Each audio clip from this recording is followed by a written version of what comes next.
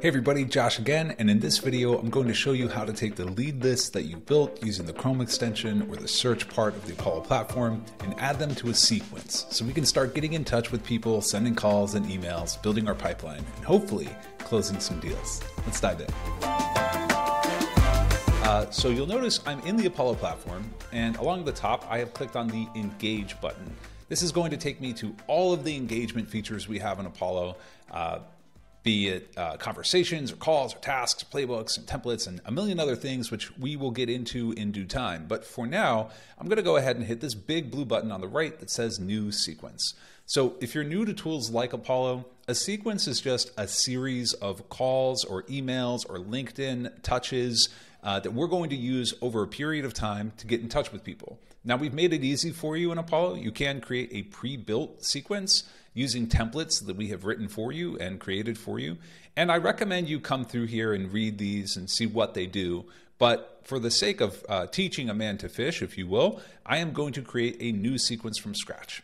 And we did build a lead list for marketing agency owners, so I'm going to create a marketing agency owner sequence. And I can set some permissions here, whether I want my team to be able to use it. I can also set a schedule. If I don't want to be emailing people on the weekends or having a call task come due on the weekend, for example, I can choose the normal business hours schedule, or I can create a new schedule for whatever I want. For now, I'm just going to keep this easy and hit create. And you'll notice that this has kicked us into the creation wizard for a sequence. And I do have the ability to use AI in the creation flow, which I can talk about, but I want to show you how to do all of this manually before we get into that. So I clicked the add a step, and that's what we call each part of a sequence. It's called a step. So I have a bunch of decisions I need to make now. What do I want to do first? Do I want to send a manual email to someone or call them or make a task for myself to do something else? Do I want to create a task for them in LinkedIn? Anything that I want to do, I can choose here now. And I'm going to go ahead and choose manual email. Now, this is going to give me an opportunity to do some research on everybody I add to the sequence and personalize the email I send to them. So I like that. Now, you're not always going to be able to create great personalization, and you can use auto emails, which we'll do in a second. But for now, I'll go ahead and set this up to happen and become due rather immediately after the contact is added to a sequence. And I can assign priority to this task, which I'll assign as high, and I'll add a note for myself or anybody else who uses my sequence, which is add some personalization. And I can hit continue.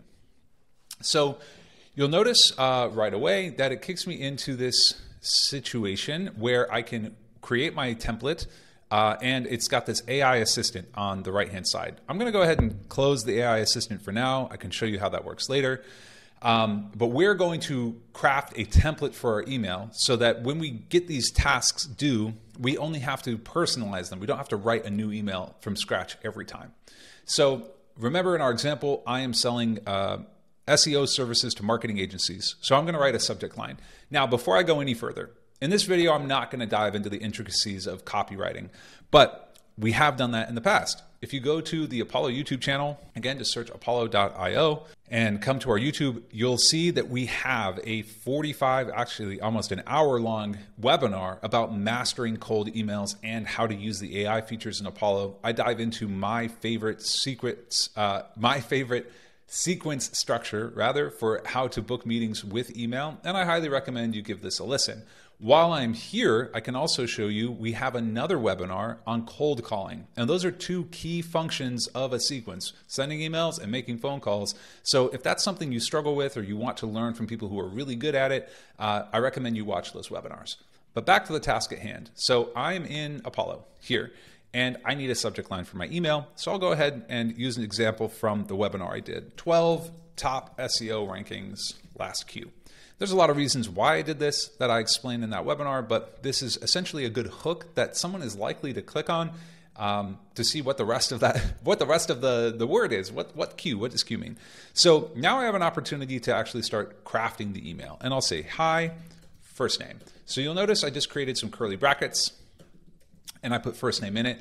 We call this a dynamic variable, which you can find along the bottom of your screen. There's a whole bunch of things you can see here: text formatting, links, images, files, raw HTML, templates.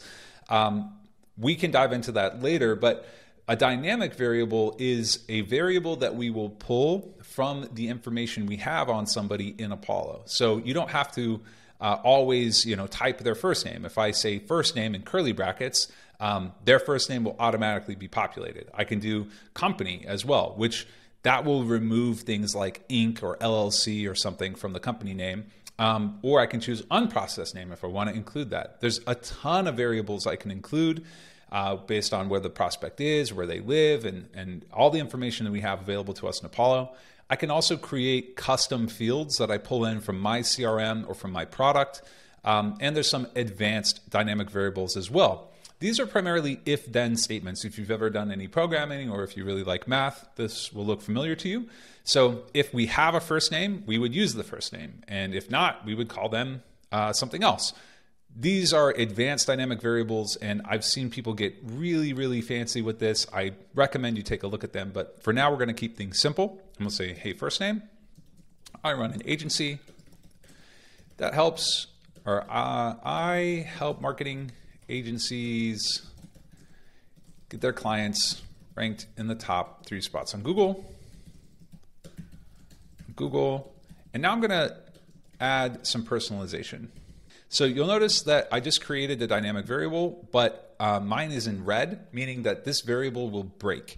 This is a reminder for me as the person sending this email to actually add some personalization here, and Apollo won't let me send that email until I fix it. Okay, so I'm going to add a couple things now. I help marketing agencies get their clients ranked in the top 3 spots on Google.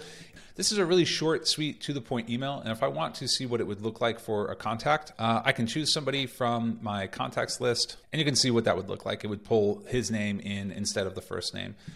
So now I can go ahead and hit save. So I have created a manual email that will come due as soon as I add someone to this sequence. Now, I have the option to add an A/B test, which I highly recommend that you do, especially if you're going to be emailing enough people to get good data here. So if you're just going to email, 100 people and you'll never email more people than that in this sequence, probably not worth doing.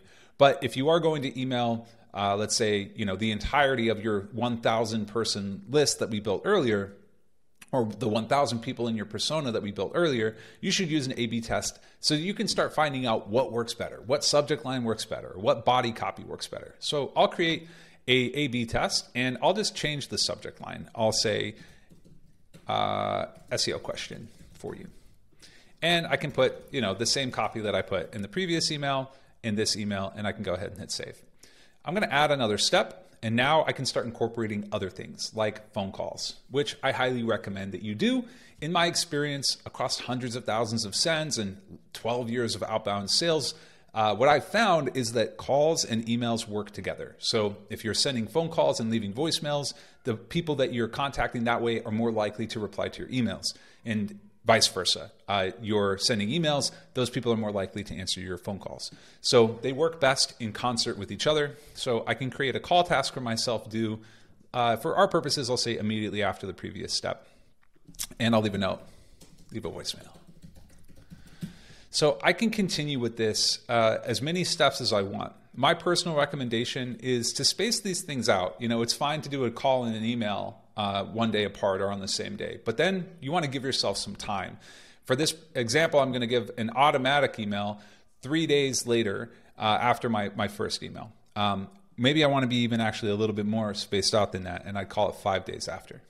So I'm back in the email wizard here, and I can choose if I want this to have its own subject line or if I want to reply to the previous thread. I'm going to go ahead and do a reply to the previous thread, and I'll just say something like, hey, first name, quick yes or no is fine.